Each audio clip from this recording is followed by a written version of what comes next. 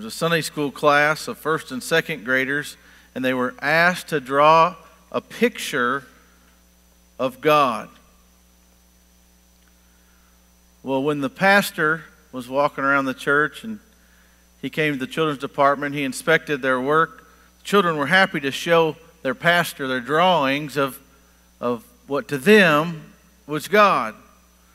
And one of the children had depicted God in the form of a beautiful rainbow. Another had drawn the face of a kind of an older gentleman coming out of the clouds. Another boy drew a guy that looked like Superman. But perhaps the best one that the pastor saw was a little girl. And she looked up at the pastor and she held this piece of paper and she said, "Pastor, I didn't know what God looked like, so I just drew a picture of my daddy."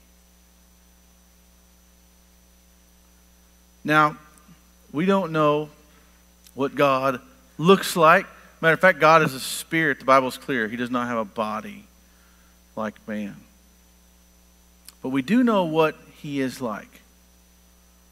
We know what he is like through his word. And since it is Father's Day, I wanted to focus on the role of the father. But instead of focusing on the role of dads as earthly dads, I want to speak from these two passages, one in Psalms and one in Proverbs, about God as our Father. I suppose that we could take a whole series if we took all the passages in the Bible that spoke of God as Father. We could fill a whole a year of sermons maybe on that. But I want to focus on these two passages that point to the Father's compassion, correction, and commitment. And hopefully this will help us to better understand God's fatherly love. So if you would turn with me to Psalm 103. Psalm 103. Psalm 103, verse 13.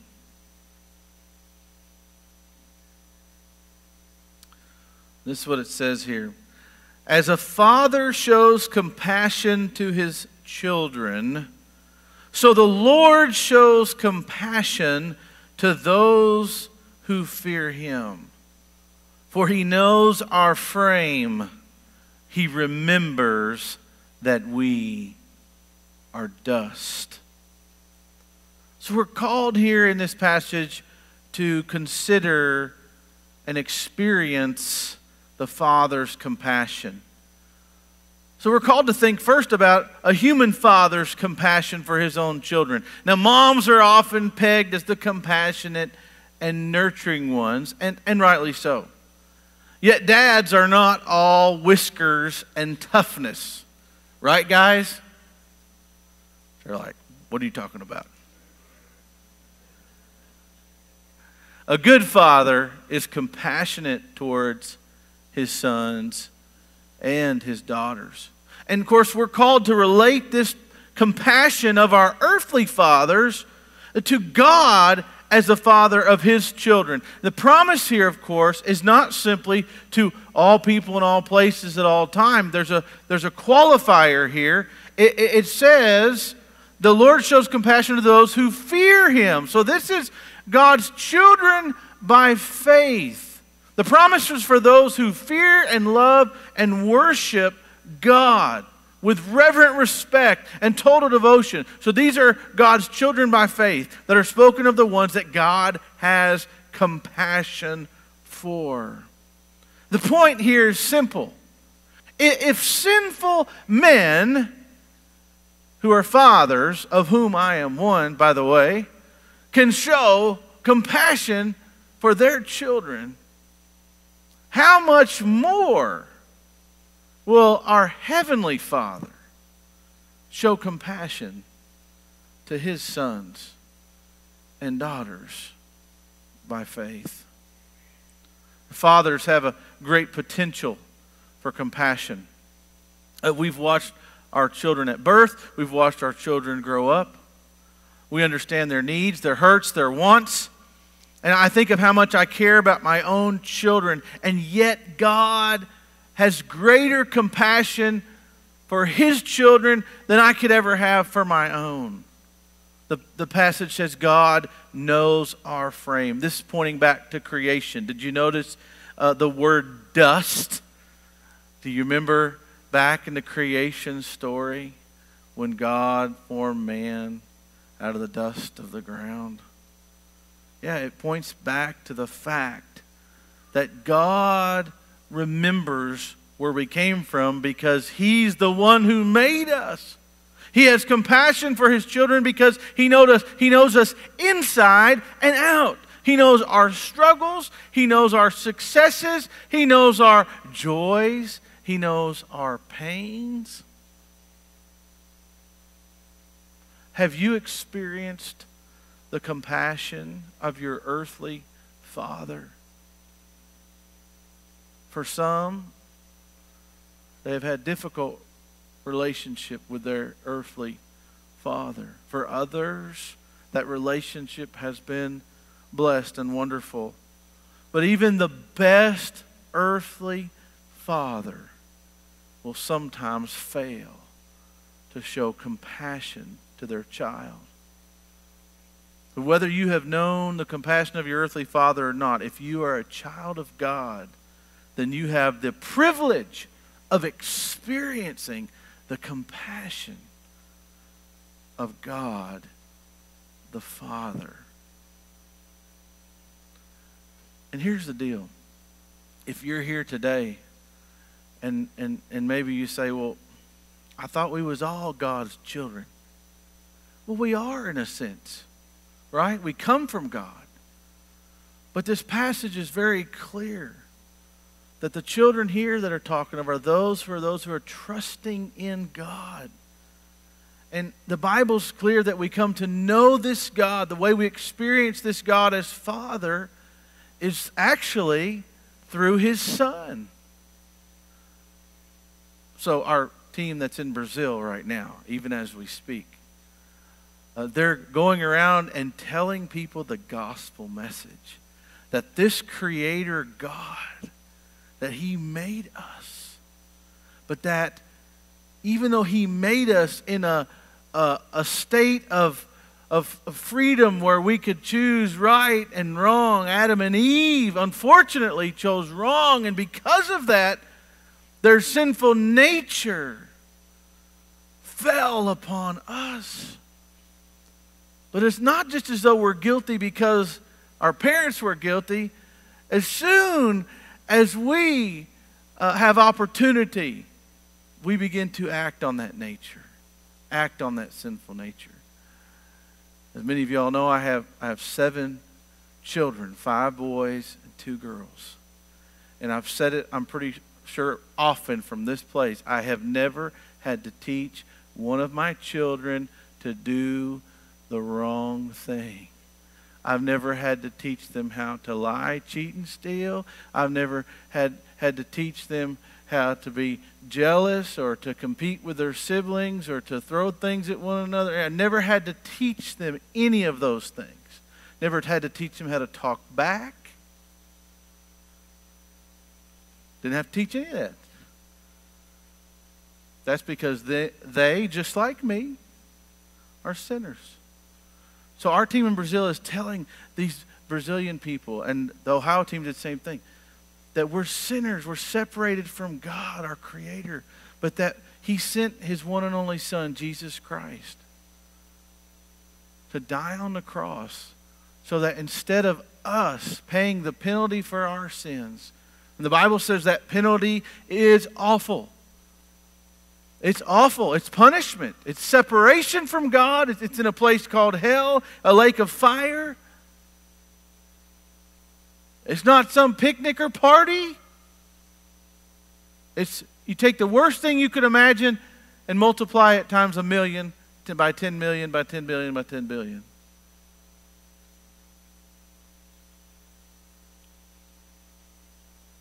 But the Bible says that this Jesus came and He bridged the gap. One of the gospel presentations that we use and that team will use is called The Drawing. And it shows how that our sin puts a wall between us and God, but that because of the cross, because of Jesus, He made a way for us to be near to God again. And to know Him as Father. A compassionate, loving, forgiving Father. So maybe you're here today and you say, well, I don't know if I've experienced that God. Well, I'm here to tell you today that you can know that God. You can experience that God. This compassion that says right here, as the Father shows compassion to His children, the Lord shows compassion to those who fear Him. If you will trust in the Lord Jesus Christ as your Lord and Savior, you will know what it means to have the compassion of your Creator and Father God. And I would just urge you today not to leave this service, this moment, without giving your life and heart to the Lord Jesus Christ. Know God the Father by embracing the Son. Now, I want to go to a second passage. Next book over in your Bible, if you have your Bible open. We'll come back to Psalms, but we're going to go to Proverbs chapter 3, where we find another analogy or picture of fathers related to God and earthly fathers, okay? So we need to experience, or we're called to experience, the compassion of God the Father. But here we find in Proverbs chapter 3, verse 11 and 12, something else to consider. It says here, "My son, do not despise the Lord's discipline." By the way, if you've read through Proverbs, you know that particularly the first 9 chapters are basically a dialogue between a father and his son. This is the instruction of the father to the son. It says, "My son, do not despise the Lord's discipline or be weary of His reproof, for the Lord reproves him who He loves, as a father the son in whom He delights." Not only do we need to experience the compassion of God the Father as we understand God's fatherly love, but we need to understand the Father's correction. We need to understand the Father's correction. Almost all of us, or maybe all of us, have experienced the correction of our earthly father. Perhaps today, over lunch with family, you may talk about some of these times. You remember when Dad did this. You remember when so-and-so got in trouble. Or remember when, talk stories about siblings getting in trouble or whatever. But I'm sure that you experienced the correction of an earthly father. Perhaps it was a stern look. Did your dad have a look? Did your dad ever give you a look? Did he have a look? I know Mama's got a look. Did Dad have a look? You get the stern look from Dad? Maybe a firm spanking? Or back in the day, it was a switch, right? Maybe a striking word of correction? Stop. Now. Your dad could speak a word and everything stopped. Maybe that's what it was. But we've experienced that. Why do our earthly fathers discipline us? Is it because they hate us? They just like to yell. They like to spank. They just like to be mean. No, of course not. Our earthly fathers correct us because they love us. And they want what is best for us. Now, I know earthly discipline can go bad. I know earthly fathers can fail in this.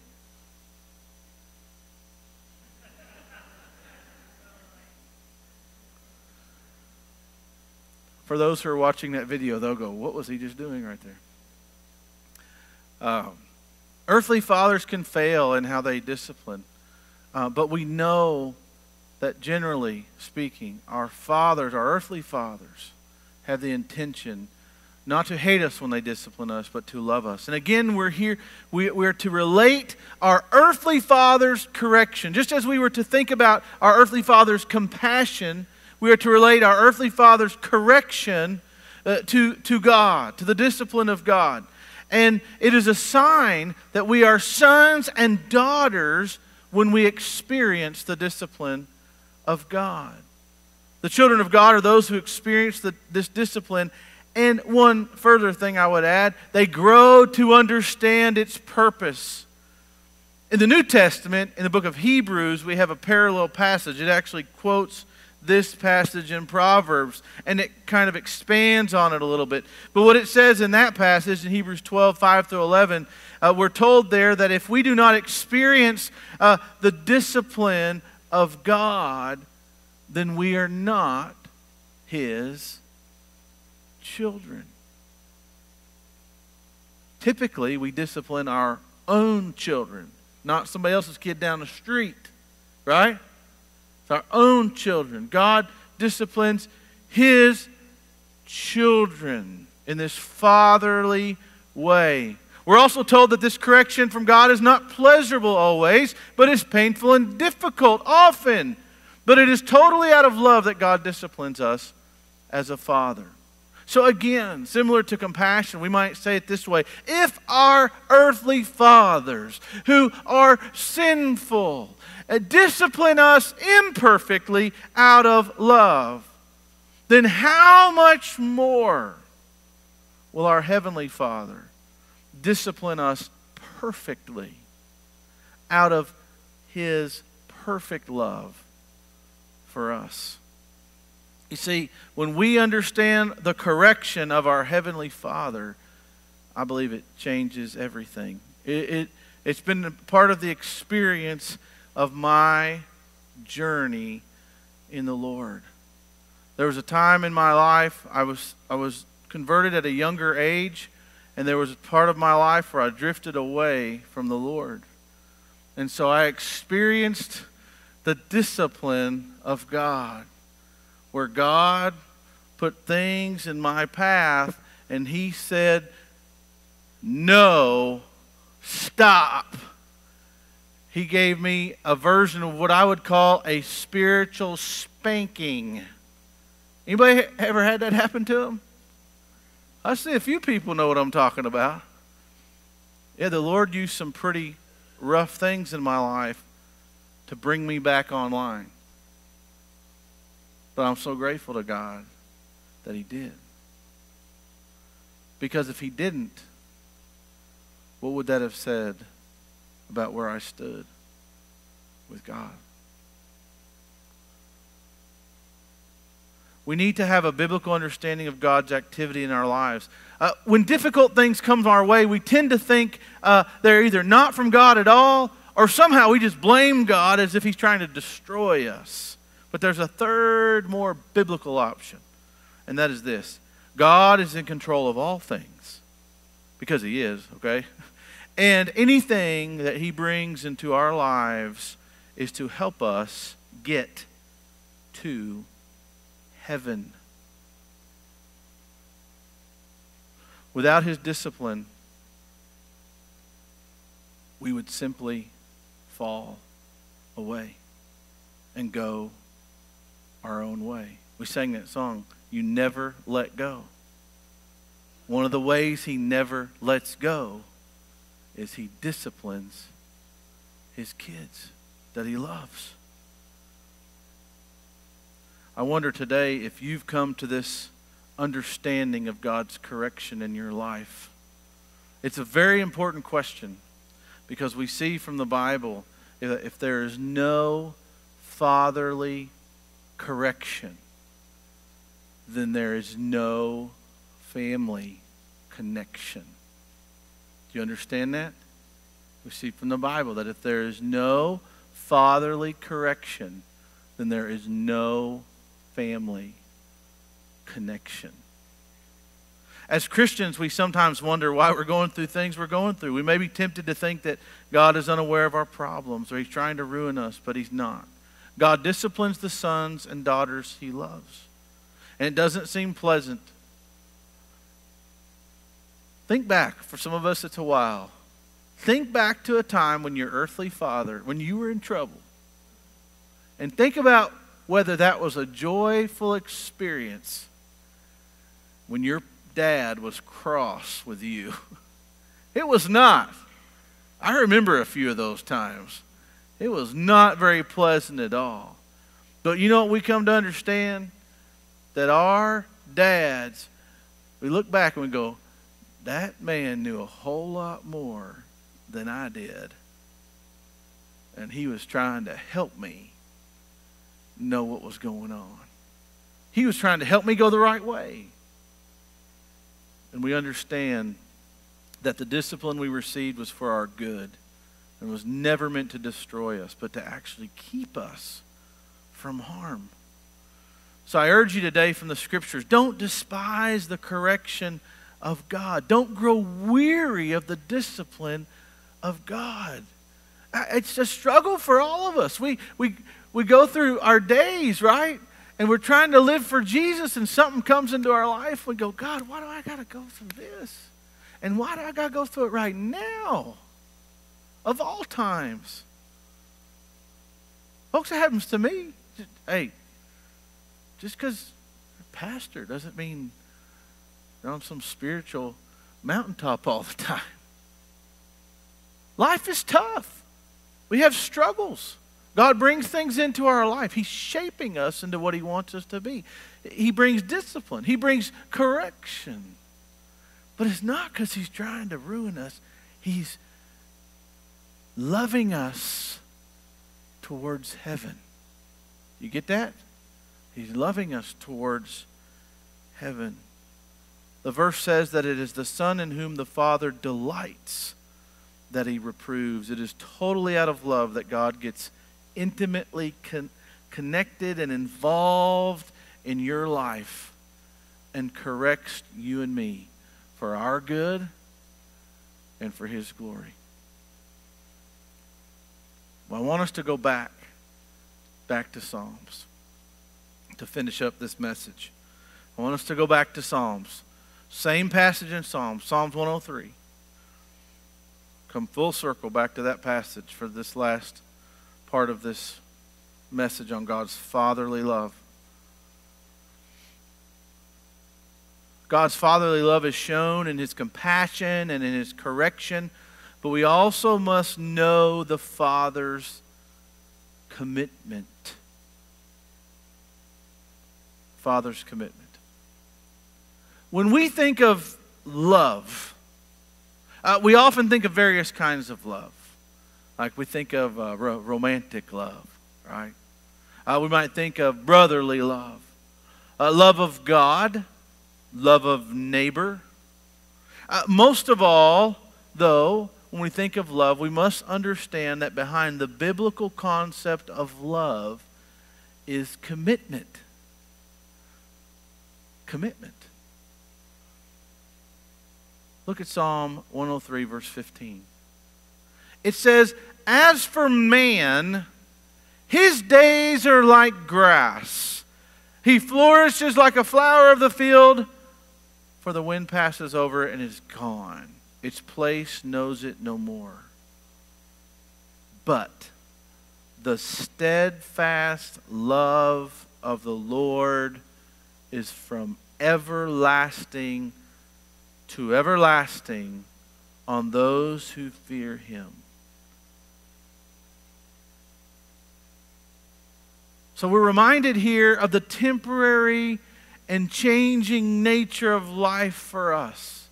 Life is short. The Bible says life is but a vapor. It's short. But God is not like us. Amen? He's not like us. God doesn't come and go. God never dies. God does not have a beginning or an end. God is eternal. And we see that God's commitment of love to His children is also eternal. It's not subject to change. Notice the word in the Old Testament here is hesed in the Hebrew. And it's not simply translated love. Look what it's translated. Steadfast love. The kind of love that God has for His children is a love that is fully and eternally committed. It is a covenant love, a love with a promise. And guess what? God always keeps His promise. Have you ever noticed that on Father's Day, it's rarely feelings of love that we speak of in honoring our fathers? I don't know if it's because us guys are less feely. I don't know if is that a word, feely? I don't know. But we often are reminded on Father's Day of how our fathers worked hard to provide for us, how they stood by us when times were tough, and how they were faithful to show us an example to follow. Guess what that's called? Commitment. It's called commitment. Now we call it love, but it's commitment. It's total commitment. We honor our dads because of the kind of love they showed us. A commitment to our well-being, a commitment to our family, a commitment to our future. And we must always remember that Father God is totally committed to His kids. He doesn't just love us for a while. He didn't just love us for a while. He loves us eternally. And He will never stop loving those who have been adopted into His family by faith. So today, know the Father's commitment. His steadfast love, it says, is from everlasting to everlasting. There is no end to God's loving care. No end.